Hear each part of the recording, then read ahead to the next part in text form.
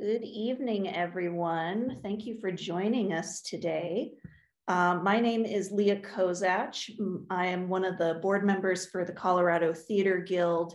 I serve on a bunch of committees, and I am the current advocacy committee chair. Right now, I'm going to ask that if folks are not presenting, to go ahead and just put their microphones on mute. It's okay if we see you on camera. In fact, we'd love to see you on camera, but we do appreciate if you put yourself on mute, just so that way all the attention is on our speakers.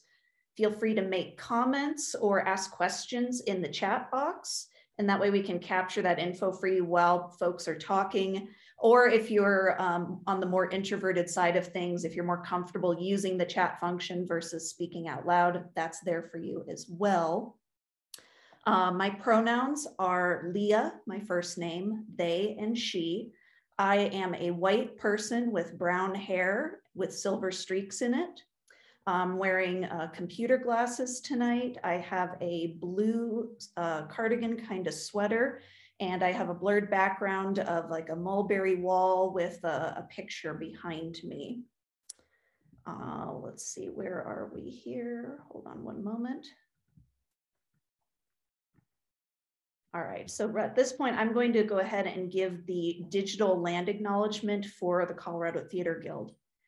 Members of the Colorado Theater Guild, individuals and organizations, are primarily settled on the unceded territories of the Ute, Southern Ute, Eastern Shoshone, Oceti-Sakowin, Lipan Apache, Jicarilla Apache, Arapaho, Comanche, Cheyenne, Pueblos, Diné, Osage, Kiowa, Comanche, and Pari people. You can find out more about the original and continual caretakers of the land you occupy by going to nativeland.ca. I'm going to put that in the chat for folks so that they can take a look at that at their own time. You can take a look at that now if you wish, or later. Today we are meeting digitally, and we recognize the legacy of colonization embedded in the technologies, structures, and ways of thinking we have come to rely on, especially now. We are using electricity, computer equipment, and the internet, which are not always consistently available or available at all in many Indigenous communities across and beyond the United States. The devices and infrastructure that we use were made in ways that carry a carbon footprint and contribute to the climate change that disproportionately affects Indigenous peoples worldwide. So thank you for listening. We're going to go ahead with our next bit. So for any of you who are maybe new to the Colorado Theater Guild, new to Greener Theater Colorado, you can keep abreast of what will be occurring through a couple different channels. One of them will be our social media channels, through our website, coloradotheaterguild.org. Yeah, so we've got Facebook, Instagram, Twitter, all of those things. We'll be updating folks along the way. And for all of you who are attending now, and for anyone who registered but couldn't attend tonight and will be watching this later, we'll for sure be sending you more information after tonight's session. I'd like to now introduce Megan Holdeman, an environmental advocate and theater advocate that I'm lucky to not only call a collaborator, but a friend who inspired tonight's first meeting to discuss greening our theater practices here in Colorado. Welcome, Megan. Thanks, Leah, for the introduction. And thank you all for coming. I'm so excited you're here. Seeing all the names like populate as we opened it up for you was really cool. My name is Megan. My pronouns are she, her. I have long brown hair, straight with side-swept bangs. I'm a white person with freckly skin, and I'm wearing a black zip-up sweatshirt. I am a sound technician at the Denver Center of the Performing Arts Theater Company, and I am a grad student pursuing environmental theater at Miami University. And I would like to welcome you to the first Greener Theater Colorado community discussion. This is the first in many discussions. This is only the start of the conversation, so keep a lookout for all the other things that we're going to keep doing. We wanted to have this community discussion to learn from each other, to talk to each other about a really big, scary topic that is sometimes really hard to talk about, and that we don't often talk about in the workplace. A lot of times because it's such a polarized topic, and to get ideas about what we want to actually start doing as a green theater community. And we, Colorado Theater Guild, Leah, Ben, and I, we want to listen and learn about what you all are thinking about as far as climate change and theater, the intersection goes. So tonight's structure, we have a couple guest speakers, and we will hear from one before each discussion prompts. So we're going to hear from Chicago Green Theater Alliance, then send you to a breakout room for the first prompt, come back together with anything we want to talk about as a big group, and then hear from the next speaker, and so on. We will give you about 15 minutes in the breakout rooms to discuss, but you can also come back to the big room whenever you feel like you're done discussing in your small group. And Leah, Ben, and I will be popping through breakout rooms, so you can always ask us questions or put questions in the chat, whatever you want during those discussions. It's really not supposed to be, it's not pressure, it's not a presentation, it's literally just, hey, we're all interested in this topic, let's get together and talk about it. So for our first speaker tonight, we have Cass Westover, who is a key member of the leadership team of the Chicago Green Theater Alliance. That's one of the chapters of the Broadway Green Alliance, and it's one of the older ones. It was founded in 2014. Cass is going to talk about Broadway Green Alliance and what it means to be part of a greener theater organization ecosystem. So let's welcome Cass. Thank you. Can you hear me okay? Yes. All right. Hey there, I'm Cass Westover. Like Megan said, my pronouns are she, they. I'm wearing a long sleeve shirt and a vest. My skin is pale and I have short, dark hair. Before I spoke on behalf of the Chicago Green Theater Alliance, I called Nan Zabriskie, the woman whose thesis championed the creation of the CGTA. And I'm so glad I called her too, because being a leader then is exactly like being a leader now, except that it's totally different. You know, and that is to say, having her perspective was great because I'm able to look at the collective current challenges facing me and my organization and find some solace there. So I hope to bring a little bit of that solace to you today.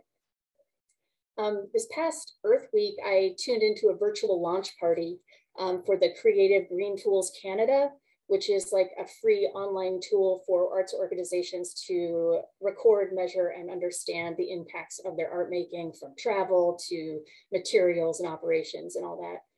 And it was built in partnership with Julie's Bicycle, which is the first, I believe, to provide tools like that. And it was created in London in 2007. So during this launch, everyone's so excited. Julie's Bicycle founder, Alison Tickell, offered that culture needs to be at the heart of climate change, or climate work, sorry. And for many of us in cities across the United States, I think climate activists are faced with an uphill battle of people who don't give a crap about environmentalism. Throughout the CGTA's growth, we get derailed and disheartened when colleagues, throw out an unbroken down box, cardboard box in the trash receptacle. Like, how are we supposed to deal with that? So as I was thinking about these challenges in our capacity for greening, I reminded myself that the cultural challenge is happening in the theater arts in general, of course. Over the past 2 years, many of us have been reevaluating how the theater industry should work. We've been reflecting on the critical demands of We See You White American Theater, that whole collective. We've been wondering if we should do 10 out of 12 still. I'm sure all of us are wondering if we'll ever see true integration of eco-conscious practices in the arts overall. And perhaps we're even thinking about the age-old question of what are the arts for? To entertain us with old stories? If we make new work, who is that for? And who's going to do it? So all of these thought roller coasters led me to our culture drives the arts, and the arts drive our culture, right? It's the whole chicken and egg thing, and anything worth doing will be tough, but I can guarantee you won't realize all the people you've inspired along the way. We're making the change that we want to see in the world, and it's not easy, but we're doing it by example, and we're doing it on a lot of fronts right now. So in theater and everywhere, established culture is obviously a huge roadblock to making positive changes. Now we're going back to Nan. In 2014, Nan knew she couldn't create the chapter on her own. If she was the only one raising her hand for climate justice, you know, she could push some new ideas, but, you know, she wasn't going to get very far.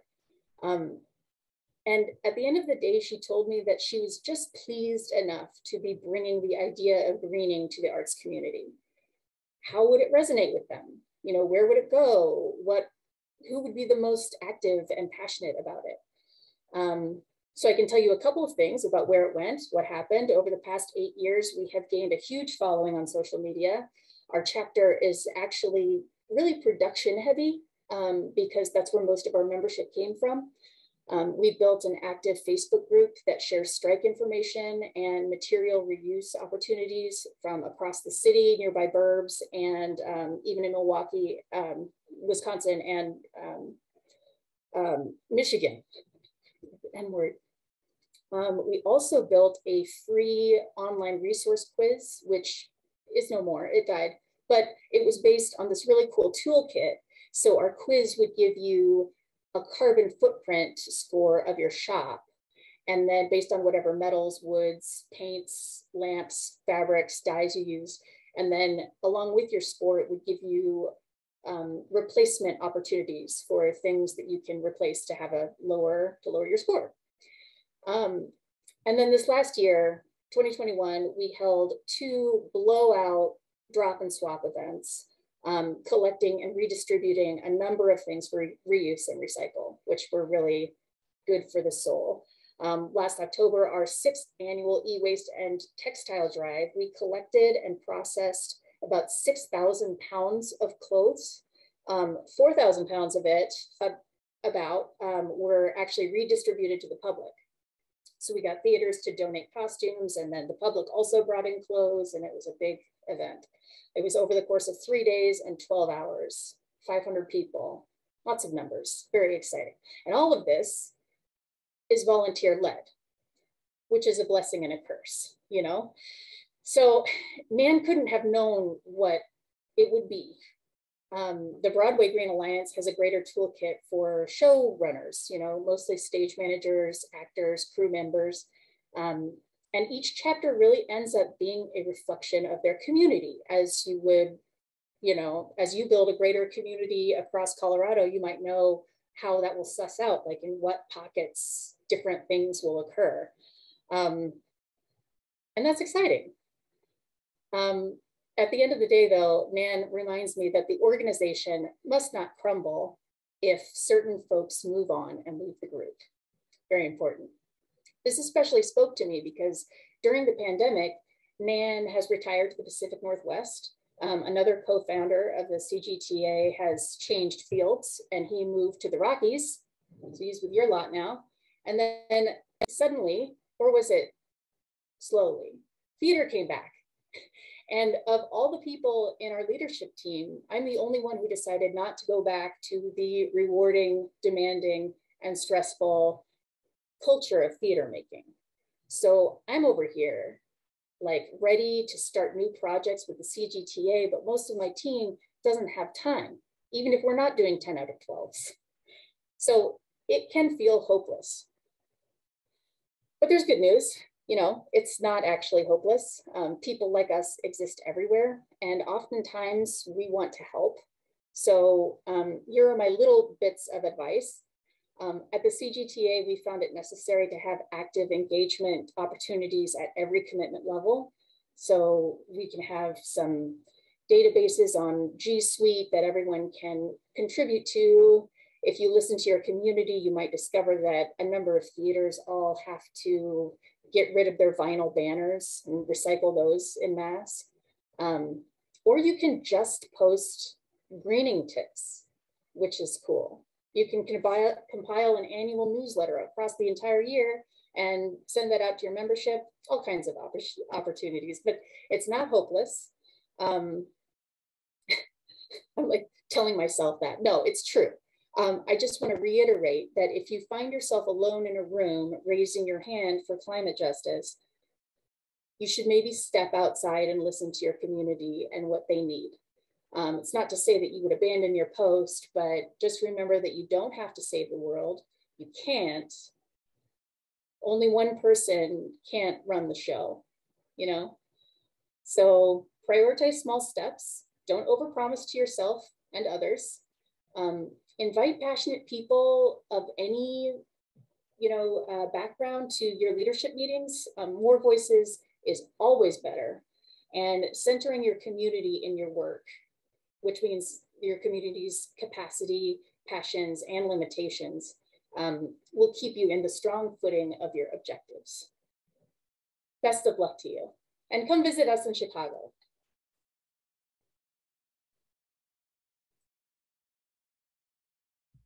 Thank you so much, Cass. That was really helpful to have like tangible understanding of your process, as well as, a nice hopeful message at the end. And it is true to remind people that it's not one person's job to figure this out. It's impossible.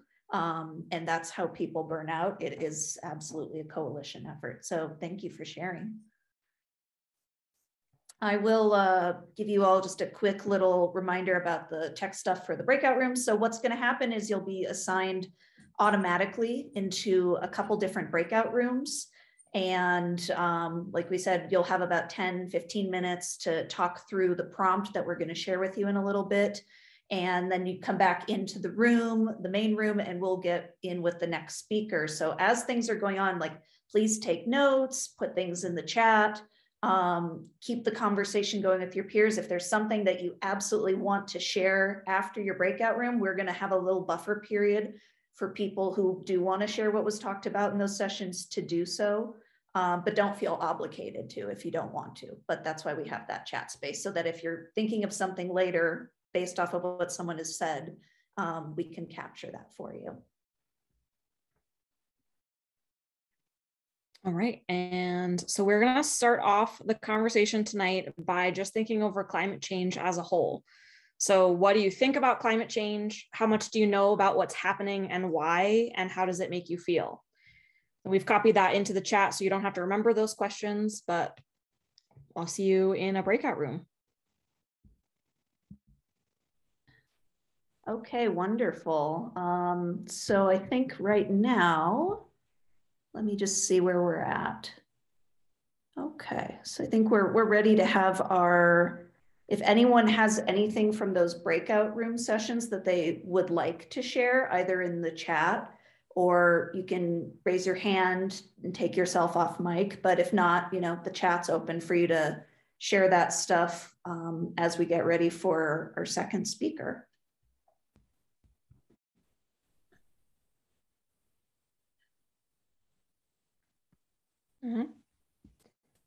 All right.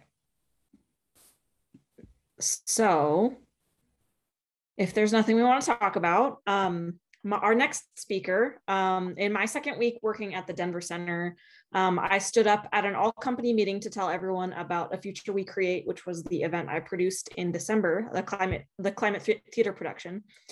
And my intention is to start the Colorado chapter of the Broadway Green Alliance. And that night, I got an email from a carpenter in the company saying, yes, I want to be a part of it. Whatever you're doing, I want to help. And the first time I talked to her in person, she told me a story about her attempts to prevent set pieces from going to the landfill.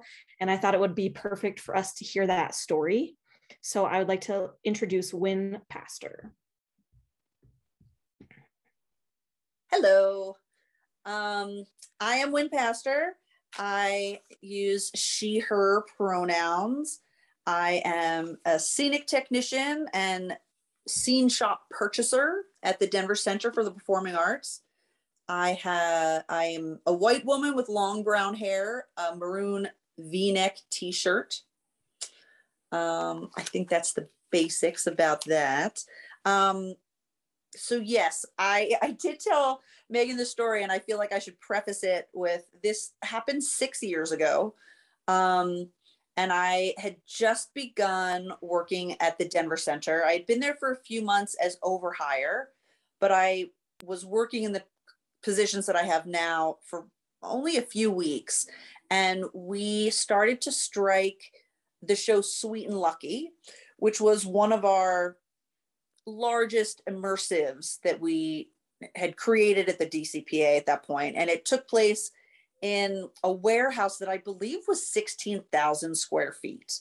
So it had multiple sets in it. Actually, Alex Billman could correct me on that. I bet he knows all the numbers, but we'll just go with that. And so so there were legitimately sets all over this warehouse. And we used a lot of materials that we had in our warehouse originally. And I started to ask about, because we just started getting a dumpster, huge roll-off dumpsters, and things were just going into the dumpster left and right. And I asked about, could schools possibly use our set pieces? And I was told that there used to be a program at the Denver Center where high schools could come and pick up our used sets, and that had to be canceled because certain schools complained about other schools getting the benefit of it, and it involved like an entire restructure that nobody was really willing to do to figure out how to make it fair. And so they just canceled it all together. So they're like, so everything goes in the dumpster. And I tried really hard during those weeks of strike to make sure that some pieces went. I posted on Facebook and Craigslist, certain pieces that I was like, these would be great in a house, or certain materials I would lay out, and I would tell people it's free, come and get it. And thankfully my boss was very tolerant of it, and he would give me like a day. He's like, okay, these pieces, you got a day before they have to go in the dumpster. And sometimes the products were gotten and sometimes they weren't. But towards the end, part of this set was a number of different rooms, and there were doors to these rooms. And when we struck, we had about 27 hollow core doors, and I was desperate to keep them out of the landfill. They were in fantastic condition, and I started calling around. I did the posting. I called Habitat for Humanity. I called Habitat Restore, a number of thrift stores. Nobody took hollow core doors. They were like, they're trash doors. We don't want those. And again, I had about a day and a half to find someone.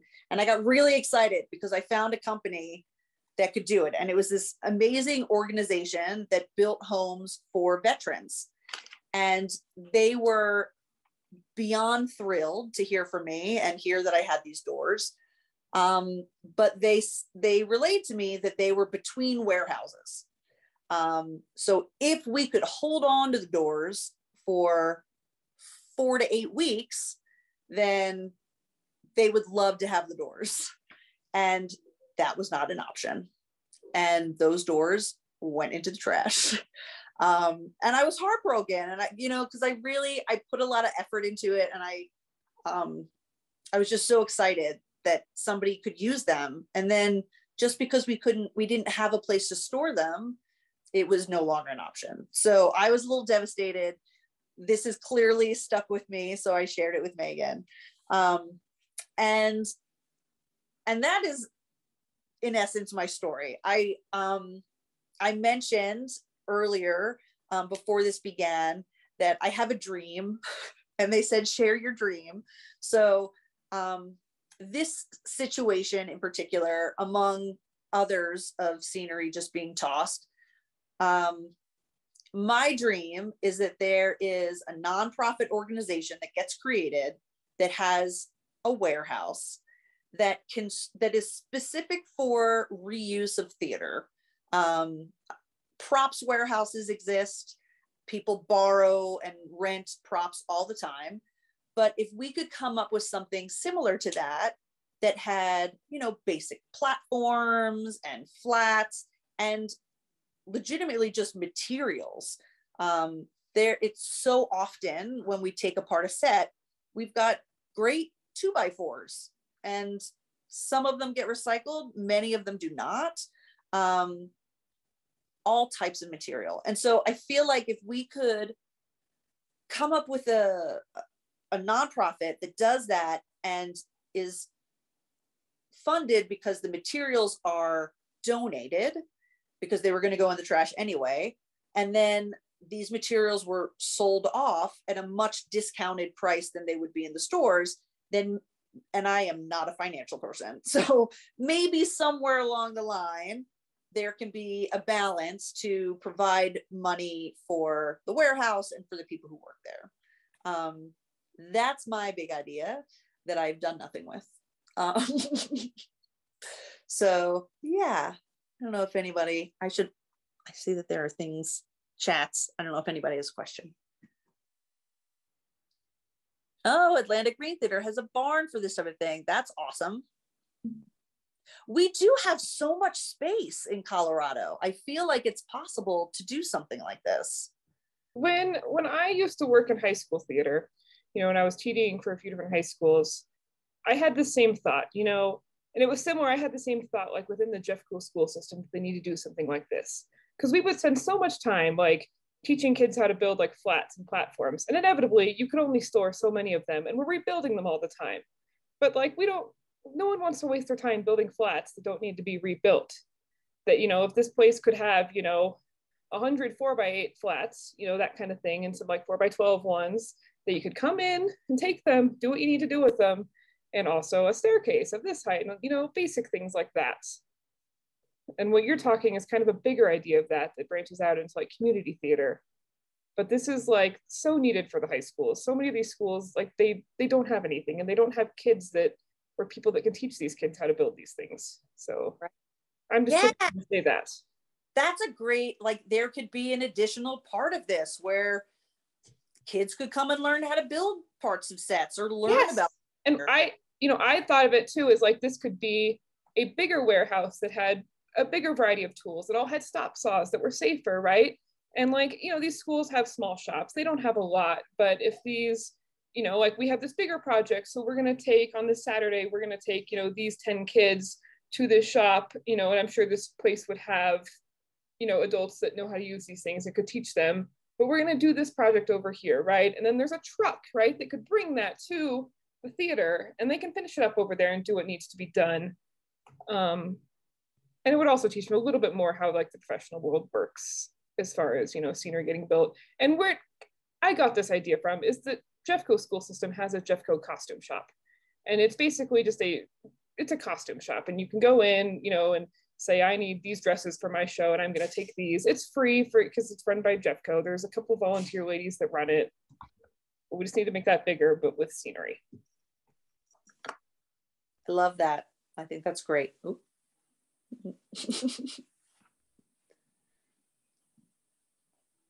Taking some notes away here, because yeah, what I wrote into the chat was that a number of us on the CTG board have been discussing some kind of project where it would be like a warehouse database portal where we would be able to track what those things are. So if you're a member of CTG, you'd be able to have access at a nominal fee or possibly free. Like we haven't finalized anything, it's just been conversation. But when, you know, this whole undercurrent of having more conversations like this came about, that was certainly one of the things I wanted to bring to the follow-up meetings, is like, these are the things that we were envisioning. And our issue is, you know, like we have some of the infrastructure, but we don't have all the folks available to, you know, facilitate all of that. So that's where you have like volunteer groups initially, and eventually we would like to have somebody who has some authority to be able to like sign those things out, who would be there all the time, or we have people on a rotating basis. So all of these are just ideas at this point. But if we have this group of people who are all saying, yes, we really do want this service, then we just need to figure out, how do we make that service happen? How do we find the space to host all of that stuff? How do we make sure it's all insured and safe, and so that people aren't going to break in and take things? So yeah, this is a great beginning of that plan. So Wynn, do you have anything else you wanted to share, or any other big dreams other than what you shared with us? I mean, you shared a pretty big dream. It's an incredible dream. So I want to give space for that, but if there was anything else you wanted to share. I think that's the big one that I tend to focus on the most. It would just be something that Megan had actually suggested at one point too, is the idea of even having, if there's not a warehouse that can store stuff, having someone who can connect different places. Like, oh, well, this place needs these things and this place is getting rid of these things. Let's connect them together so that they can arrange that. I feel like that would be a good way to start without having a warehouse. Mhm. Yeah, I just want to put in here that the Facebook group has been really successful, but the two things that I would prefer, one, that it's not on Facebook, but you know, that's kind of a problem because there isn't necessarily something that people check every day. If they do, you know, it's convenient-ish. What's the other thing?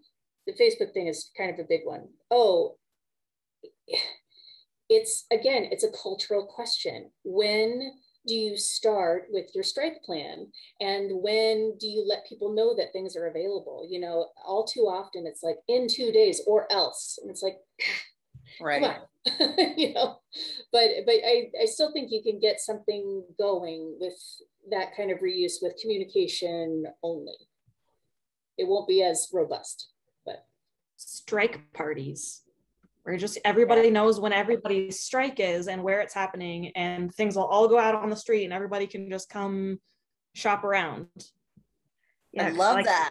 Yeah, like the Mile High Flea Market, but for theater equipment stuff. Yeah, I love that. Kelly, you have your hand raised. What would you like to share? Yeah, just kind of branching off of this is why I also think it's important to build our theaters with the people directly in the community, because when I was tearing down the set of Rattlesnake Kate, I text my professor who was right across the street. I'm like, hey, do you guys need this material? Can I just leave it next to the dumpster so you can come and kind of take what you want? But managing to have people within different theaters that are spread out that can spread that message of, hey, we have these materials for use, I think is at least like a little step we can take. That's wonderful. Yeah, I mean, I think that's the undercurrent that we're sharing here, is that sometimes these things happen very quickly and we're just going through our networks of people that we know who could respond in that kind. But if there was a system in place where there's some pre-planning element, or there's some portal, like you said, Cass, that is not Facebook, that is managed somewhere else, because we cannot be at the mercy of social media conglomerates for our information sharing. It's a helpful tool, but things change. So having something that is more neutral than one social media platform is a big goal. So I hear you on that. Yeah, and finding other people who have either physical space or have tangible folks who can help manage that process of getting started is one of our major goals. So thank you all for sharing with that. I'm gonna lead us into our next breakout session and our next prompt. So same thing will happen. We'll have you all randomly assigned to a different group. We'll go for about 10 to 15 minutes, and then folks will come back and we can have conversations if needed, or we can move on to the next part. So the next prompt is, what role do you think theater can and should play in fighting climate change? I'll go ahead and put that in the chat for everybody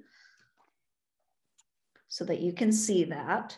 But that's something to ponder for the next chunk of minutes, because for the most part, most of us in this session have had some experience with, you know, the larger structures of theater. We haven't just done one production, like we've been part of various ecosystems. So we have a frame of reference to talk about this.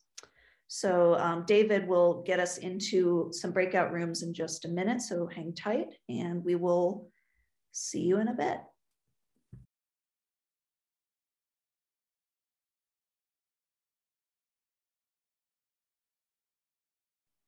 Never enough time. Never, ever, ever. Now, what I was saying in the group, because I was right at the end, I said that being challenged can be generational and cyclical. based on economic and political systems around the world and classism too. So that's where we were at that point. Yeah, and that's just a glimpse. We had real talk in group 1. We got into some labor questions. All right, so does anyone else want to share anything vocally? Or if not, again, feel free to put stuff in the chat. We're going to be capturing that and sharing notes with folks at a later point once we are able to really synthesize that in a cohesive way. One thing that came up in group 2 was just how to amplify the efforts in beyond theater, and the a request was to explain what the SCFD is for those who may not know.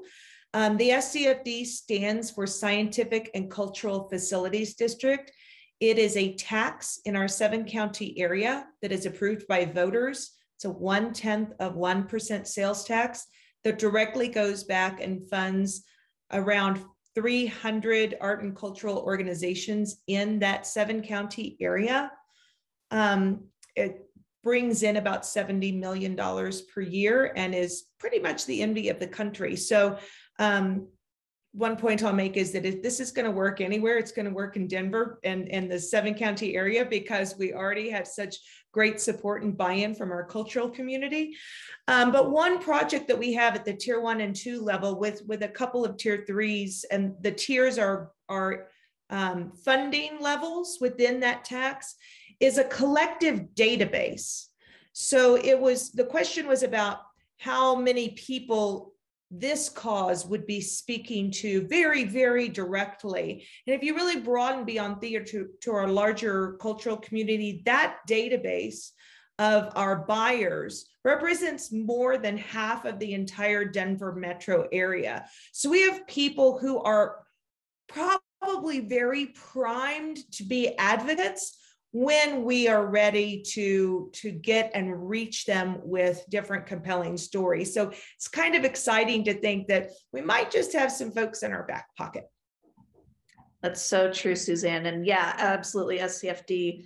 I talk with people all over the country, and when they hear about the story of how it got started in the 80s and how it has shifted over time and what we're doing now, and that like on a government level, there's a commitment saying we value this and we understand the tax implication with it and we're gonna not get rid of it.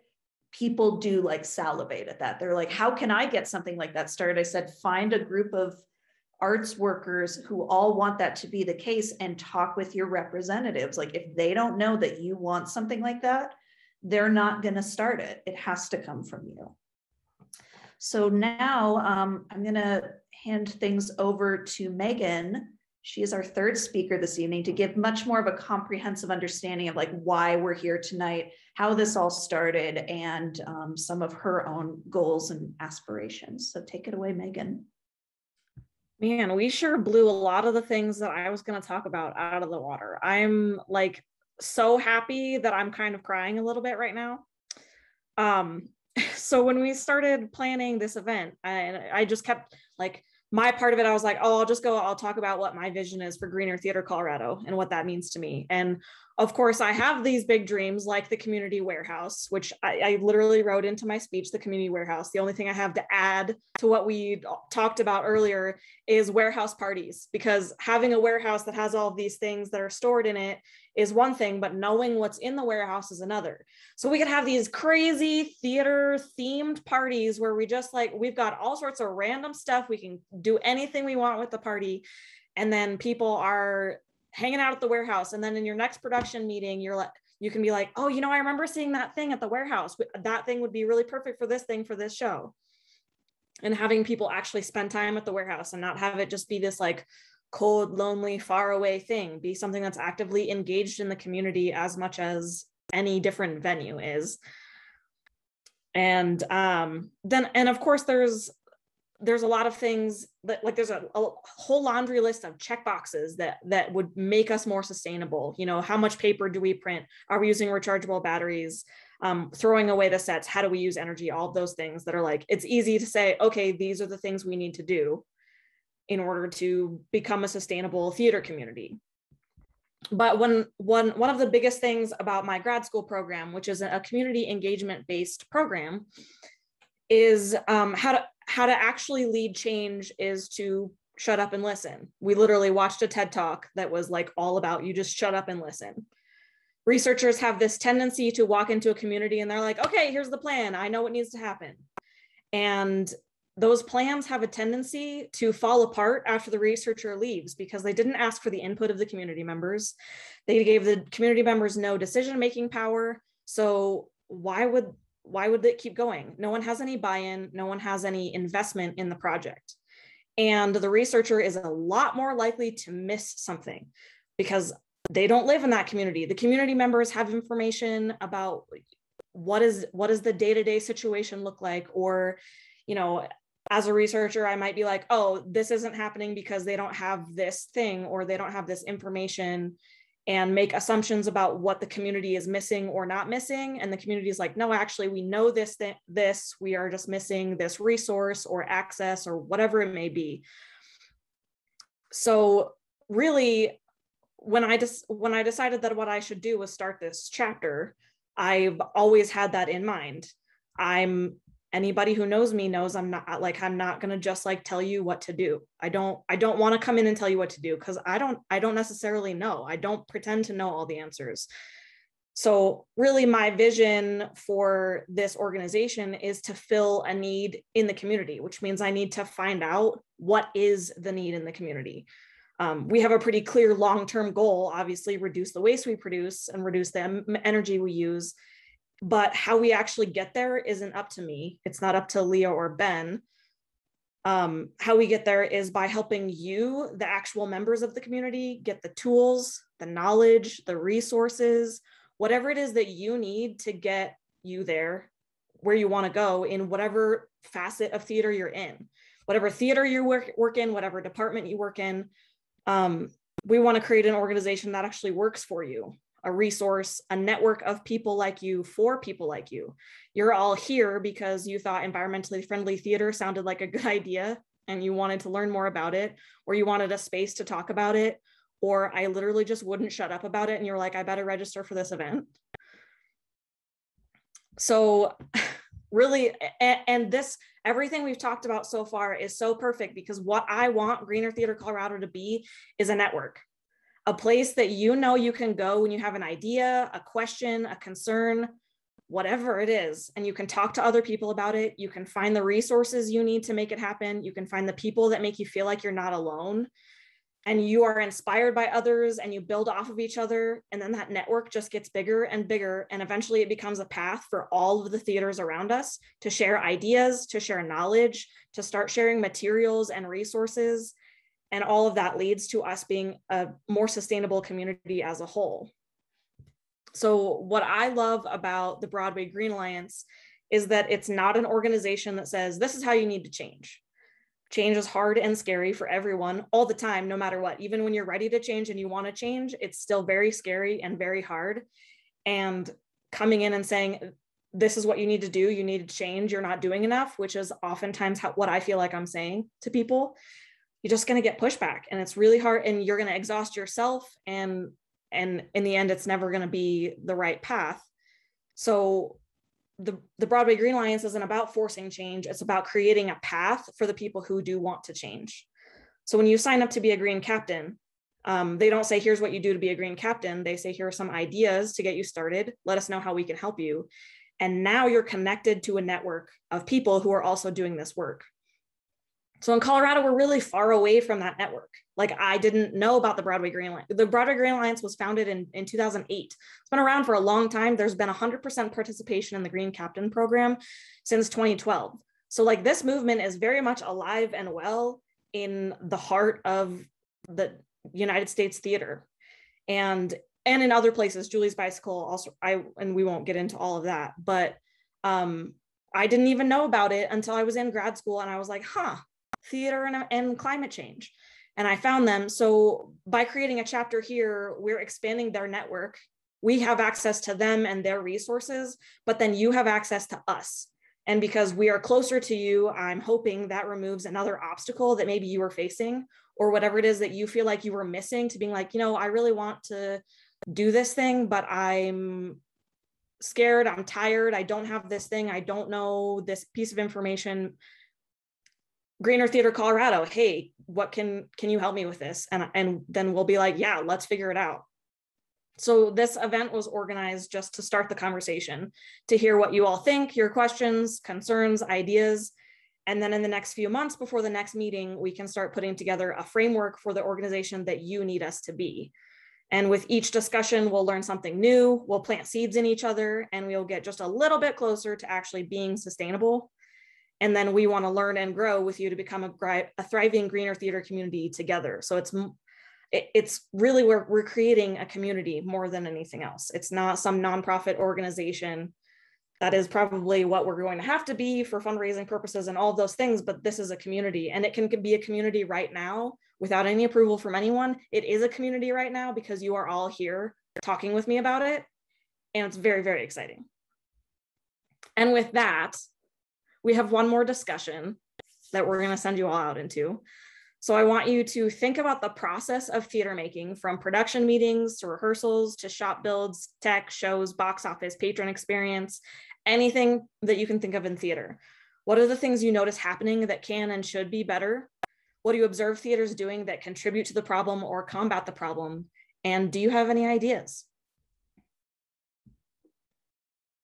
All right, yeah, so we've got that there in the chat. Same thing, you know the drill. We're gonna go into breakout session number 3 and be back in about 10 to 15 minutes. Okay, welcome back, everyone. Yeah, same drill. Does anyone have anything they want to share from their sessions? Keep putting stuff in the chat, like someone was asking about that. It will be saved, so anything that was in, I don't know if there's, in terms of the breakout space, I'm trying to think if there's everything that's going to be captured. So that leads me to my next point, that if for some reason something important that you were talking about in your breakout sessions didn't end up in the chat, we have this really great Google form that my buddy Ben here created for us. I'm going to put that into the chat right now. And you'll be able to access that now. You can put things in now. You can do it later over the week. And then we'll send an email to folks with that same information too, just in case you don't capture this or you're having an issue with Google. Wynn, yeah, I see you'd like to share some stuff. So just go ahead and unmute yourself, Wynn. Where did you go? Hi, sorry, I'm back. Okay, now I can hear you. Excellent. I feel our group, I feel like came up with some really fun and cool ideas. And I'm like, are we solving a bunch of issues right now? So one of the things, so I'm just going to kind of list them off. So one of the things is having water fill centers, similar to they have like at the airport, where so instead of being able to just buy bottles of water, you can go and you can fill up your water bottle with filtered water. And if you're not making money off of selling bottles of water, they concessions can have, you know, an inexpensive reusable like aluminum bottle that you can buy so that you can then go and fill it up. That was one. One is having, I would love a branded DCPA fill-upable bottle. Right?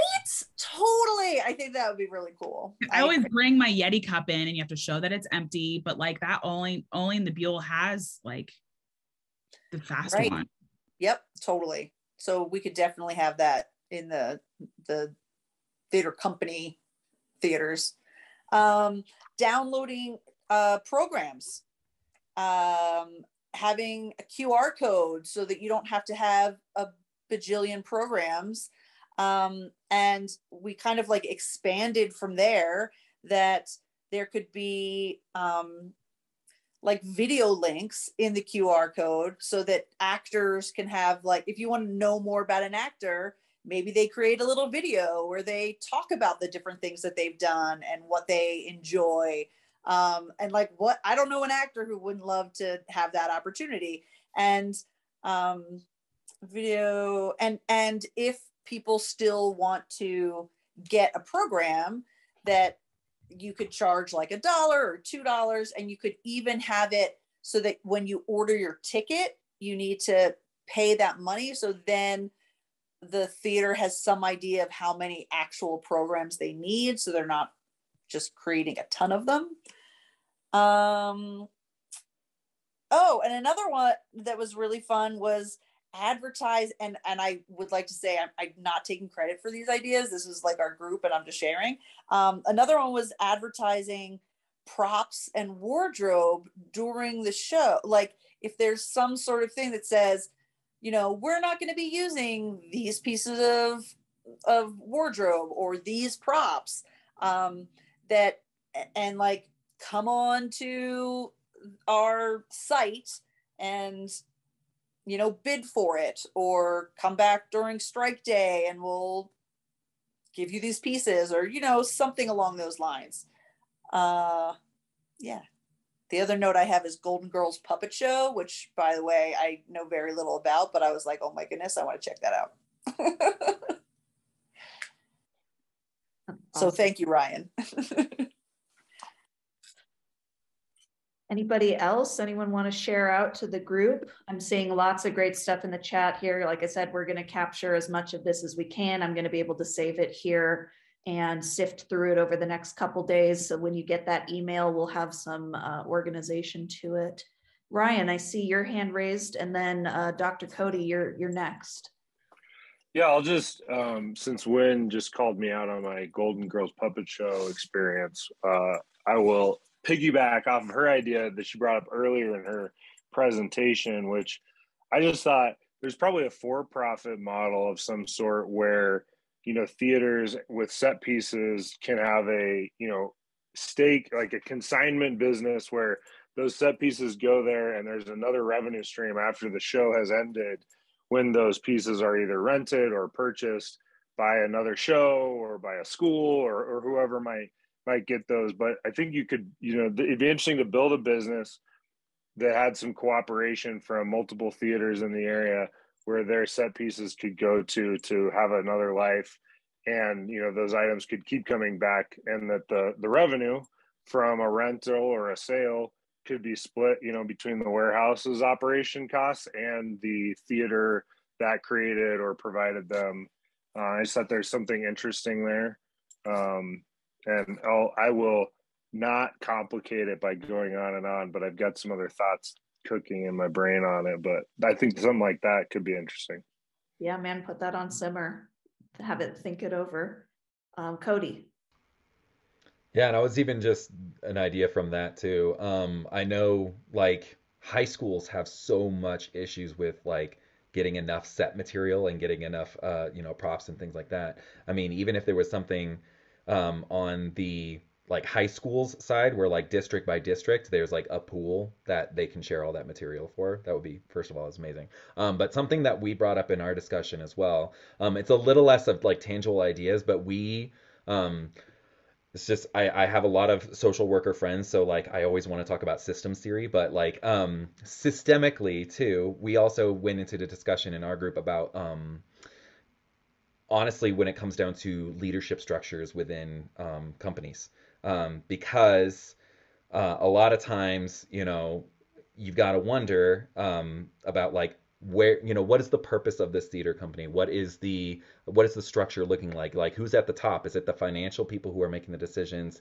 Is it the artistic people who are making the decisions? And we also talked, I brought up in our group about a solidarity of the why, about the why of your organization. Because I mean, if we are, you know, I truly believe that if we are involved in the industry of theater, in the you know, culture of theater, I mean, our goals should be situated around cultural change, cultural challenge, challenging the norms, creating new ideas, putting out new ideas.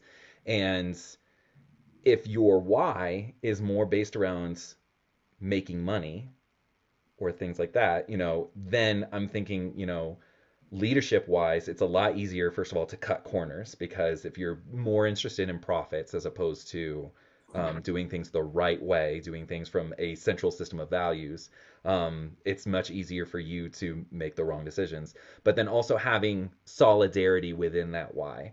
How is, the structure, how is the leadership trickling these ideas through the structure? I mean, and is it, is it a vertical structure? Is it a more horizontal structure where there's accountability and safety within expressing new ideas and trying out new things? But I tend to find within organizations, if there's conflicts on your central why, that there's a lot of friction and a lot of things that happen down the line within, the people who implement the ideas or come up with the ideas, and then the people who are actually executing them. But yeah, just food for thought. Excellent. Anyone else? Okay. I feel like we could just bounce off of each other's ideas forever and keep that excitement going. And so I love the idea of that that Google Drive document or whatever, as we're falling asleep and being oh, and another thing.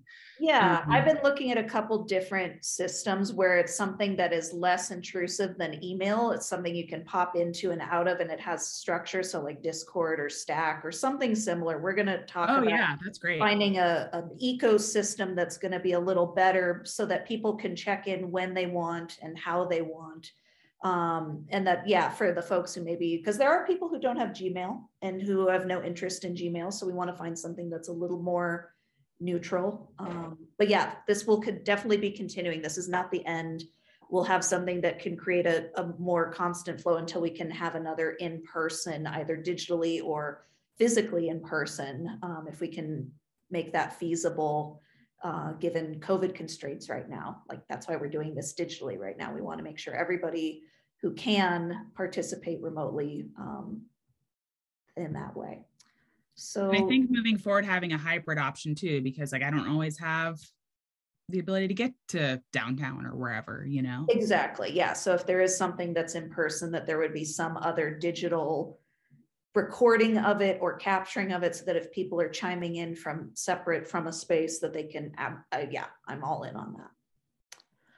Well, we're at the almost 2-hour mark. So I want to thank everybody for joining us tonight. Megan, Ben, do you have anything you'd like to say to folks before we end the evening?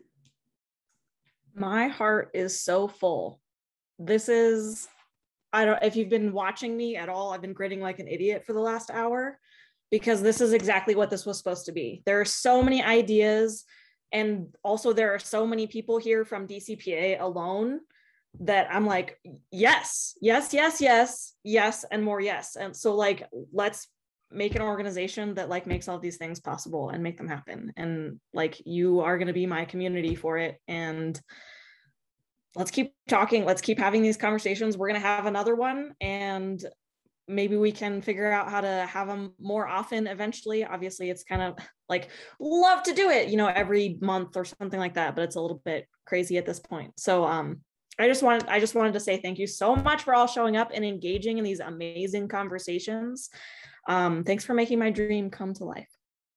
Yeah, I'm thinking when we were initially planning this, we were kind of thinking seasonal, doing a quarterly thing, because it's easy to think of spring, summer, autumn, winter. But that doesn't mean that we have to put it on pause until that meeting occurs. I think there's going to be a lot of stuff that needs to happen over these next couple months, but we can do that in a digital space so that people can cultivate stuff and not have to wait until the summer to actually implement some things. We have a group of people here who all work together. You can start bouncing ideas off one another and actually putting it into action. And there's stuff that I know we're going to try and do through various committees on CTG and figure some things out and share all of that with folks as we get closer towards more of the summertime. So yeah, we could have one every time we break record temps. Yeah, and I think that would mean that we have some pretty frequent meetings, which is great for us, but bad for the planet. But yes, again, thank you everyone for joining us to talk tonight. And for those folks who are watching this later, thank you for joining us in that capacity. And we can't wait to gather with you again, and have a great night. I think Ben had his hand up. Oh, Ben, yes, of course. Sorry, you were off my camera. I'm so Okay. sorry. Just really quickly, because Megan, this is awesome. Leah, you guys did a great job. When you're sent the link that Leah is going to share with you, and she's putting the thing just to get more feedback. There's a question in there that asks for what are your 2 top priorities, and it lists a bunch of things. Based on this meeting, we clearly did not cover enough to actually list all of the possible things. So I highly encourage you using the other section if you feel like there's a priority that you have that is not listed. We were just trying to come up with a list of some things to get people's brains flowing, but after this, I think your brains will be flowing plenty. So just don't feel limited when you see that list. Please use the other to write in other things that you think should be priorities when you see that question. And just thank you so much for that. Yeah, and that Google form is going to be active for quite some time. So you don't have to respond within like 48 hours or whatever. Like, take some time, think of stuff, talk with folks. It's there for you to use. We'll be capturing stuff as it comes in. And that way, as more things get synthesized and organized a little bit, it'll make it easier for you to start implementing some of these great ideas you were sharing with one another. So yeah, thank you, Ben. Thank you, Megan. Thank you to our speakers tonight. Thank you, David, for helping facilitate the Zoom space for us, making it possible so that, you know, I wasn't juggling 50 chainsaws and a bowling ball. And again, yeah, thank you all for coming tonight. We really appreciate it.